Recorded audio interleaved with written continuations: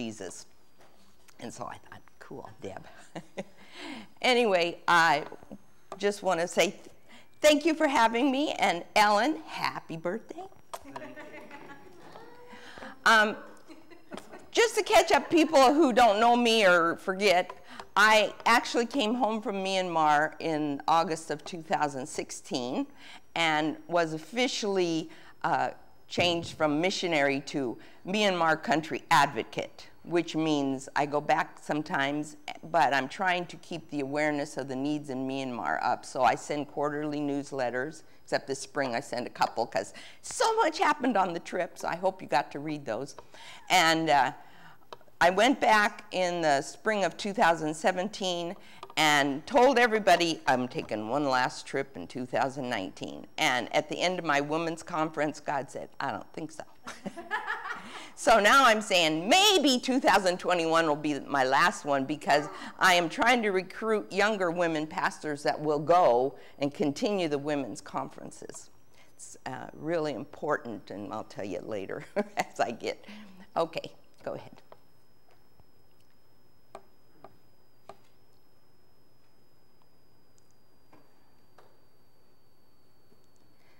Anyway, I'll tell you, it used to be Burma for my age and older, and it's me and Mar. So just think like me and you, even though it's MY.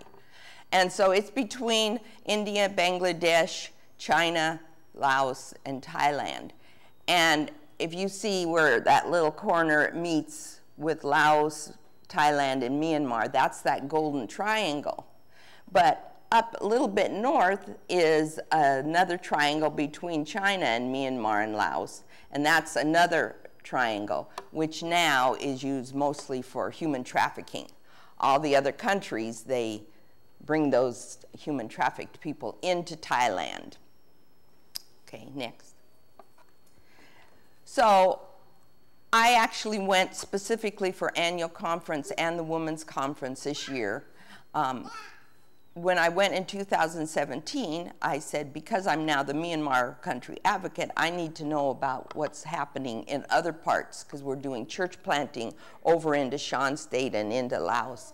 And so I took some trips, and which was really exciting. And before I left, Pa Kep said, when you come back, the people in the Chin State want you to go past Hakka, the biggest town, to the villages. And I said, oh, okay, but you'll see later why I didn't think much of it. So you fly into Kalemio from Yangon, and it's still got the propeller planes, and it's a little tiny airport. And even though I go on a business visa through ACE, Accelerated Christian Education School there in Yangon, they're real particular. Where I can stay in private homes in Yangon, when you get to Kalemio and up to Hakka, you still have to stay in the government-approved hotels. You can't stay in private homes. And they're quite careful. Like the first time I went up there, he says, so what do you have a business visa for? I said, because I'm an English teacher. He says, and so what are you coming up here for? Oh, to see your beautiful mountains. Next. So this was the 25th anniversary of the Free Methodist Church in Myanmar. It actually started in November of 1994, which I thought was fitting because I was heading to Haiti, my first mission area. But the first 20 years, we were a mission district under Taiwan. After I got there in 2014, just now, recent Bishop Matt Thomas came and changed it from a mission district to a provisional annual conference. And this was the 5th anniversary of that. And so that's the big picture of everybody. Missionaries from Thailand came. A young CMC from the west side of Washington came because his pastor said, if you're going to be a pastor, you're going to go on mission trips. So he did. Go next. So while I was there, I taught English in the high school as well as worked at the ACE school, but I also taught courses, English plus some theology courses in the small Bible college. Well, these 4 boys were first-year students on my last year, And so they were graduating, and so they let me do the charge and prayed for them. So that was a big honor to me. And we had our first ever female pastor ordained this time. And a lot of you women will remember she's been the women's ministry director for years. And all these people in Michigan were buying motorcycles for the pastors because you couldn't, up to 2 years ago, could not get to the villages either walking or motorcycles. And she was trying to get to the villages to meet with the women's groups, and it took forever because she would walk, and sometimes it took 3 days. So our women's group here in Bonners Ferry were mostly, there were a few people in Chewelah, my other home church, who raised money and got her a motorcycle. And I wasn't even thinking about it, but her brother, who's a Baptist pastor, came for her ordination and said, "Oh, she told me you've been supportive for years, that you bought her a motorcycle." And I went, "Oh yeah, I gotta remind the Bonners Ferry ladies, we bought her a motorcycle." Yay, go ahead. What is with the tinsel necklaces? They put lays, you know, plastic and tinsel. Oh yeah, everybody wants to honor her. And for those of you who read my newsletter, it is illegal to print the Chin Bible. Burmese is the Indian Sanskrit kind of language, but Chin did not have a written language until the 1800s when American Baptist missionaries went and evangelized Chin State. But you can buy smartphones and download the Chin Bible app. So people in Michigan have been sending in a lot of phones. So I said, okay, us Washingtonians and Idahoans and everybody in this western part can do that too. So I was able to buy like 15 phones. And so these were the people who received the Bible apps. Except this guy wasn't there that day. And so Pa kept said, "Oh, he's so excited, you've got to take a picture with him." So we did. And at the same time we had the annual conference, they had the baptism. 13 young people and one adult over on the left were baptized that day. Next. So I just wanted to show you, even though people look taller, Seth is way taller. He's our missionary in Thailand who has homes to get the little girls and boys that are susceptible being sold into slavery, and has started homes in Myanmar, Thailand, and Cambodia. But anyway, he's big, and Pakep is little, and so when they do baptisms, Pakep is the official baptizer and Seth is the bodily baptizer. So I wanted to tell you about these missionaries over in Shan State. Over on the right, Pastor Sai went out to a village, and I might have told you guys when I first got back about this, but just to remind you, he was going to do some American-style evangelism tools, and so he started visiting villages, and he went to a village and took snacks and drinks, and him and his daughter were teaching them children's Bible songs and telling them Bible stories and then giving them snacks. So of course they came. And pretty soon they're saying, "Why are you doing that?" And he says, "Well, I'm going to tell you how much Jesus loves you." And they go, "Okay, great." So they kept coming for the snacks. And only the man on top, supine, got saved. Nobody else really cared. Until somebody in the village got bitten by a snake that everybody dies when they get bitten. And he prayed over him and was healed. And the whole village came to the Lord. Then the young guy in the bottom was in another little village I got to visit, and his whole family came to the Lord through the years, and he was the big Buddhist holdout, you know, it was not.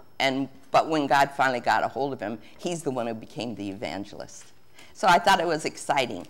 So then I go to another town, and this Pastor Dawood had a little Bible college, and I met, and it kind of sounds like Nancy, so that's what I call her.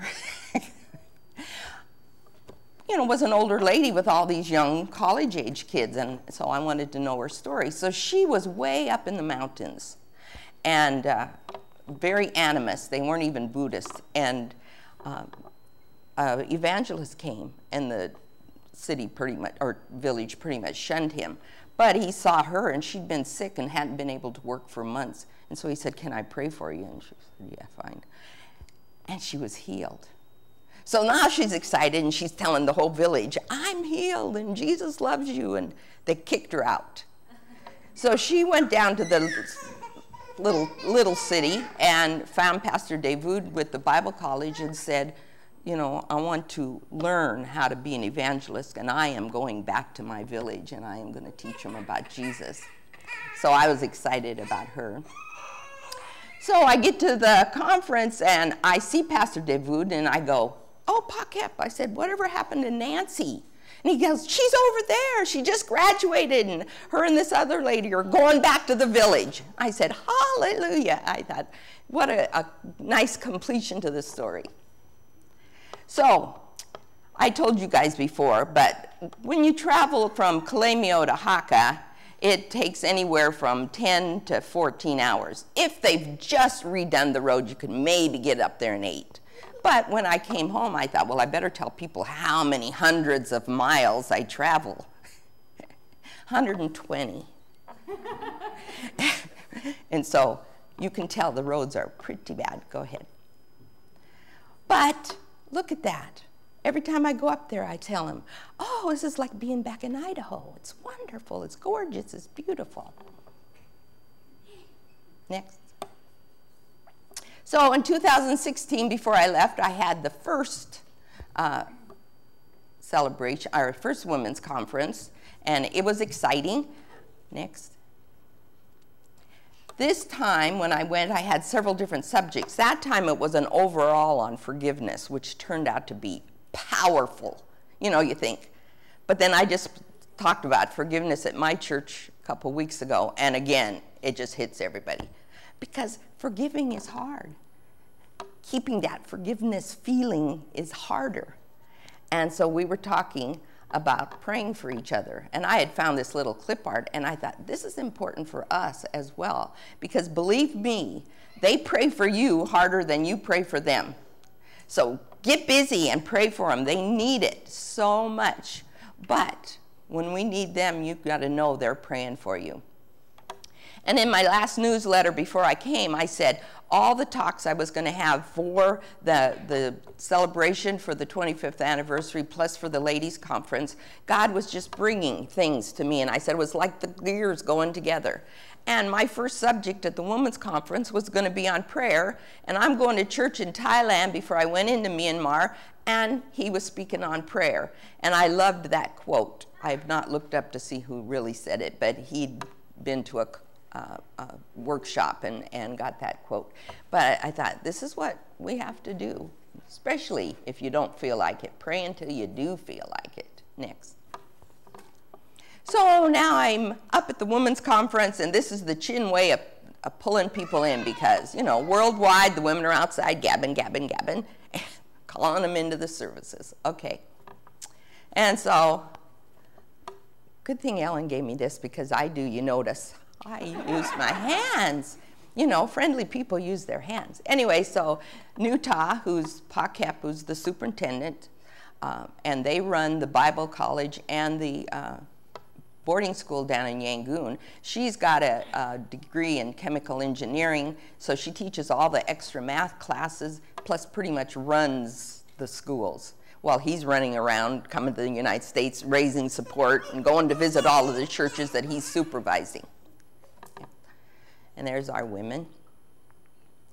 And I was thrilled because at night, the younger women who were either working or going to summer school would come and lead the worship, and that felt really good about reaching the next generation.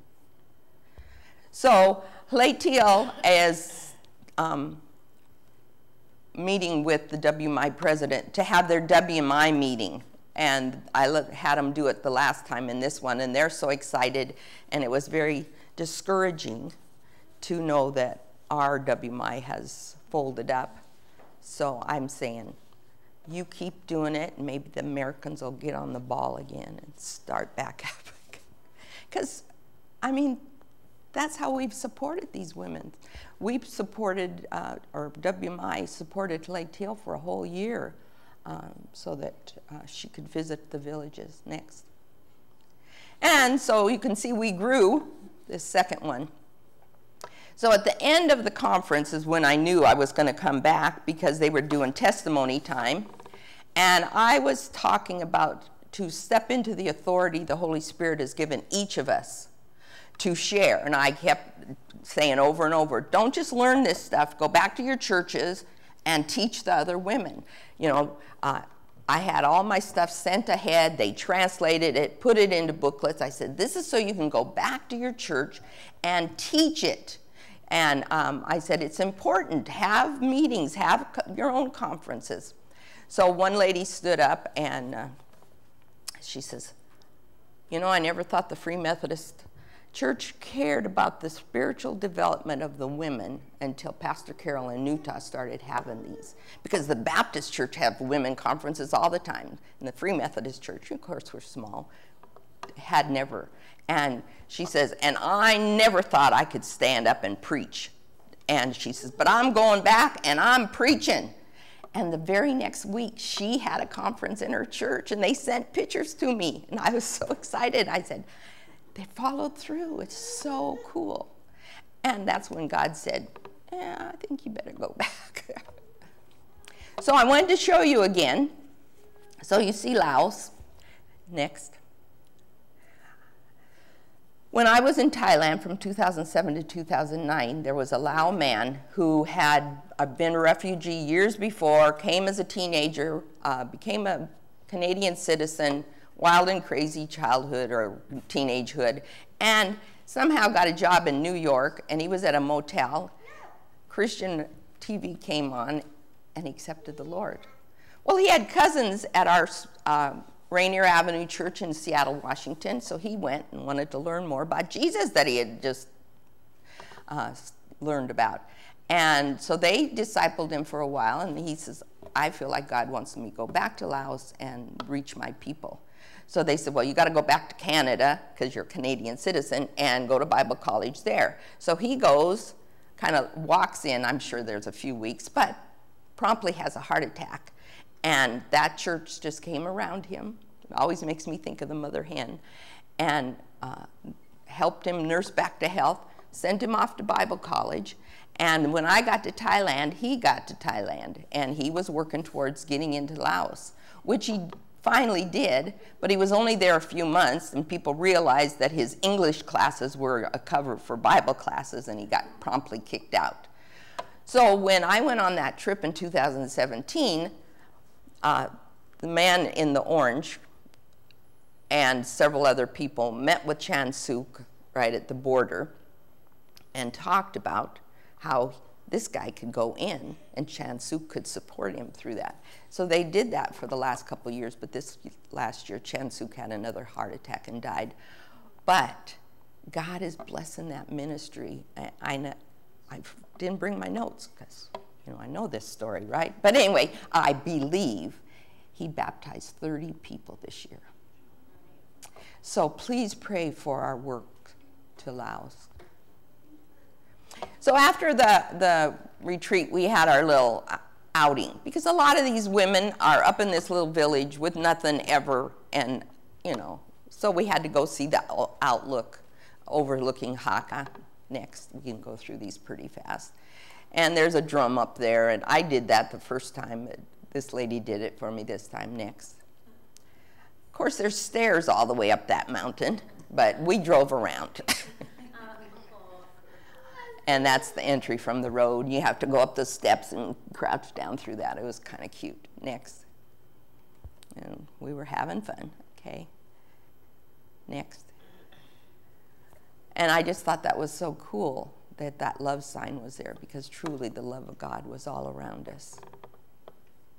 Then they took us up to the swimming pool, and I said, oh, you people swim? No. I said, what'd you build a swimming pool for? For the kids. I said, well, do the kids swim? Well, not yet, not till school starts again, because March, April, May is summer there. And so this was first part of April. Next. And just to remind you that most chin people are farmers, and for the last 3 years, their rice fields have flooded and they're starving. Go ahead. They still use the old slash and burn method. Next. But I just want you to know that we have got a lot of agriculturists going to the country now and saying, you know, rice is probably not really good for the mountains. Oh, the fruit and the avocados, believe me. The avocados are wonderful. So when you're driving up the mountain, I always have to stop and buy a bunch. But up to 2 years ago, this was the road or pathway to the villages. So you either walked, like the Bible college kids would walk the 3 days into Hakka, catch the bus, ride it for 30 hours down to Yangon to the Bible college or the boarding school. Next. Well, now India and Burma, or Myanmar, have decided they want to reopen their trade routes. So India is sending in equipment next, and you've got roads being built and updated. And like the ones we rode on into the villages were like the old logging roads. I figured from when my dad used to take me out to the fishing hole, you know, in the 50s. Next.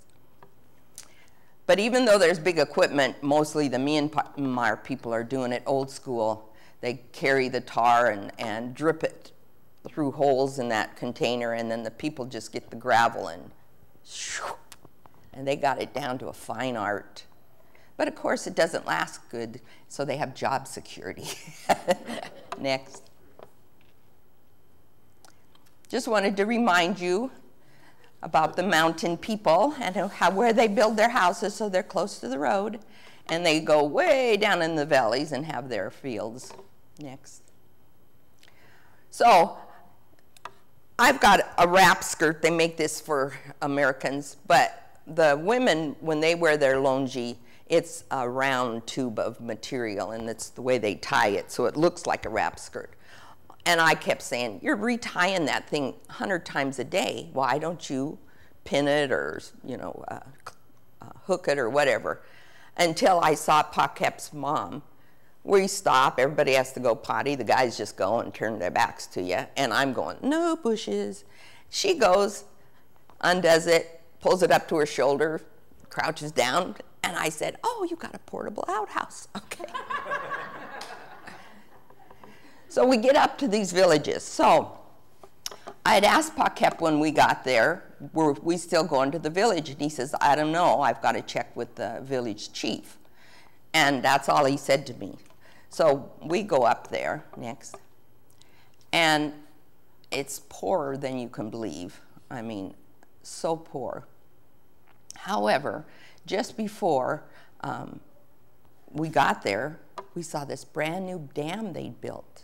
And they've actually got lights now. They still cook over the wood. They still have their sad irons from when my mom was growing up, where they put the charcoal in the iron and use that. But they do have lights next. And they all told me in the 4 villages I ended up visiting that I was the first white foreigner that had ever been there. And I'm thinking, well, maybe from the 1800s. But anyway, for a long time. So this Tikir A church office is your normal bamboo building. They have built a nice little church that would be right where I am in that picture, which was built by Michigan Free Methodist. So I'm saying, okay, I'm going to the other villages, and us Washington, Idaho, and Free Methodists are going to help build some other churches. Next. I just wanted you to know that the Burmese government supplies 2 teachers to every village. And if you've got 70 to 300 kids, you got 2 teachers, elementary level. Other than that, you send them like to Hakka for our Free Methodist. Junior high, they call it a hostel. It's a hostel if you just give them room and board, and you know, they have a place to study and you teach them the Bible. It's a boarding school if you do all that, plus you teach them the extra classes. So down in Yangon, we have a high school boarding school. But the malnutrition is horrendous. They told me that this village of 30, if I could give them $1,500, they could buy enough rice to get them through the year.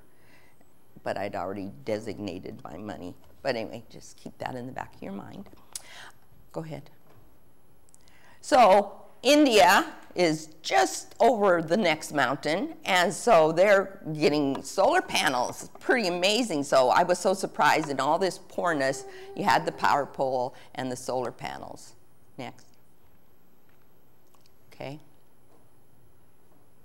And this is one of those elementary schools. Next. So this is the village that did invite me, and they made a big deal of it. So I get there, and they're all dressed up in their chin finest around that corner quite a ways, and so we all had to get out and shake their hands and shake their hands. So at the end of the women's conference, the women all came up and shook my hand, except one younger woman who wrapped her arms around me and started crying. And she cried and cried and cried. And everybody's looking at me, and I'm looking at them because I go, you know, I can't talk to her, so I don't know if she's just happy or what. But anyway, she was in that line. So we both yelled and wrapped our arms around each other. And I walked off into the village with her after I shook everybody else's hands. Next. Well, they have this big meeting, and they've got all the pastors in that town, which I think there were 3 different churches, a Baptist church, an Assembly of God, and Free Methodist. And they gave me this letter of honor. No, go back one. Because I was the first full-time Free Methodist missionary in their country. And gave me a shawl and that letter of honor and lays. And the city council guy was there. He tried to get me to support him improving the football field, you know, the soccer field. But they were all giving me their stories, and I was having it translated, and I'm thinking, thank you, Lord, you've already told me what I'm giving the extra money to. Except I went outside. Well, after we ate. So they're so poor, and you think they're starving, and yet they spend money they did not have and put on the big feed, and you've got to honor them by eating it. And go ahead. And here the ladies have worked hours cooking over the wood fire, and now they're brushing away the, and it makes me think of the old English people in the old days where, you know, they had everybody fanning them in Burma. And I felt bad, but, you know, that's their way of being hospitable. Go ahead. We went to another town, and that was the church. And they had bought land and wanted us to come and bless that property. And when I saw that church, I said, yeah, it's time. It's listing. Okay, next.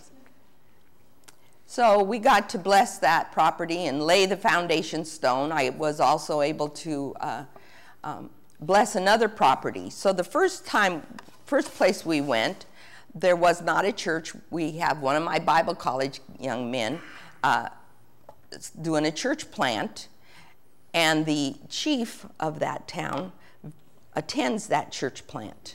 And his wife is married to another Free Methodist pastor. So he has a guest house, the chief. And we all stay there, and I think this is real cool. And as we're driving away from that town to go to the town we're in now, Pa Kep says, you know, it's illegal for you to spend the night in that village. I said, what? He goes, yeah, good thing the chief is a Free Methodist. Okay.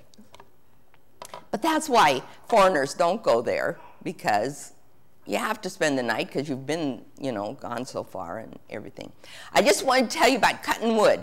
So guys will go and cut wood and leave it. And I mean, nobody touches it. You know your pile, your wife knows your pile, and nobody touches it. So the women come, they load it up, and next. Walk miles and miles and miles back to the village, okay? So while I'm there, and they're saying, see, right over that mountain ridge, that's India. And just clear as a bell, God said, you got money extra. You know they're going to have to smuggle Bibles in, but you're this close. You could talk to people who could go into India. And so I said to Pa Kep, God just said, buy $500 worth of real Bibles. And he says, well, you know, they're only going to bring them in about 10 at a time. And I said, fine, however, just do it. And so even before I left Yangon, I got this message from Laetiel. And 13 actually came in. I don't know where the other ones are, but 13 came in on the first batch. And there's been a couple of other deliveries. And they're spreading them out next. Now, I wanted you to see this about the main people groups. Sean are over to the right, and that's mainly what they're reaching, but they're also reaching down just next to Chin State, and then, of course, into Laos.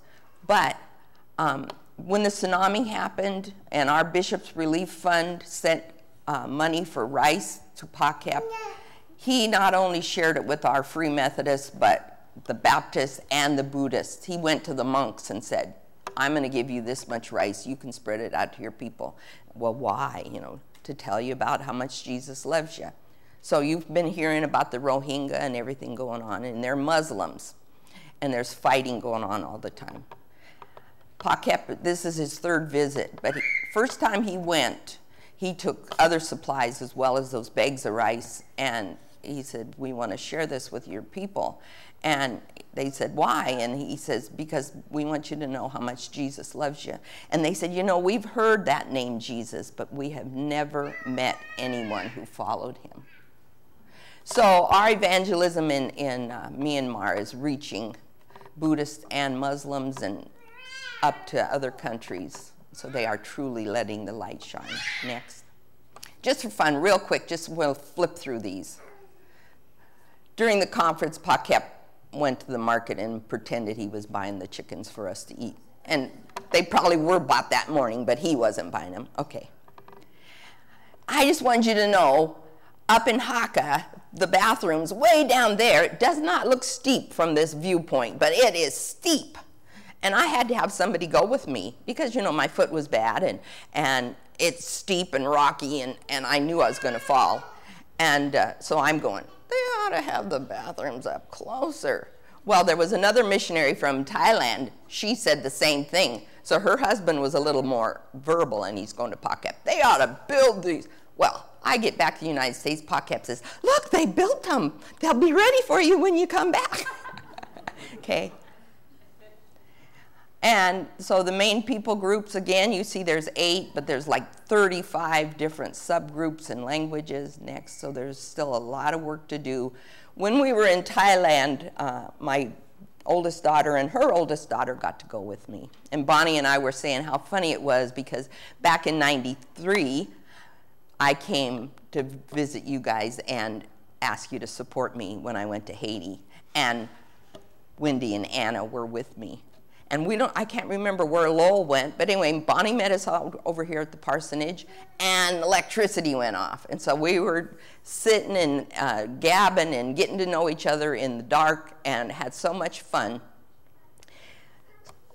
So I just thought it was fitting to, you know, take them to Thailand. And we went to the Long Neck village. Turns out that what you think are Thai people are actually Myanmar people who had years before come over. And they truly do have those neck things, and it's around the knees and the wrists. And so our guide was telling us, because when the husbands went out hunting, they needed to protect their women from the tigers, and that's why the tigers grabbed them, you know. So now, of course, it's a thing, but there was a good reason. And then on the way back, I took a different tour. In Korea, if you have over an 8-hour layover, the government gives you a free tour, and there's several. Well, I've taken the downtown city tour twice, so I took the park tour. And it's kind of like little cultural villages as you're walking along. And I thought this was so cute because they have like a little house on the other side of the fence, and they've got the cow mooing. So that was all for fun. So I just wanted to thank you so much for listening to me. I do have a sign-up sheet for those of you who haven't been getting and would like to get my newsletter, because I will keep you updated with what's going on with them. And if you would like to help me on my next trip, this time I am raising money for glasses. Utah told me clearly, we only invited women who can read, because they know I always like them to read the scriptures as I'm going through my talks. And several times the woman would go, I can't read this, and would pass it on. And I looked over at her and she says, oh, no, no. They need glasses. They know how to read. So I talked to another friend who was a missionary in Africa, and she said, majority of them only need readers. So you can get readers for even less than the dollar store if you buy them in groups. So I'm asking if people would like to support that project. And so it won't be till spring of 2021, so we got time to raise it, and I can fill a whole suitcase with glasses. So in Myanmar, you know, I had to learn my 2-3 phrases in Burmese and my 2-3 phrases in Chin. So in Burmese, God bless you is Peatikin Kaunji Pebase. And in Chin, it's Patian Ni Thluachuana in Pekose. God bless you.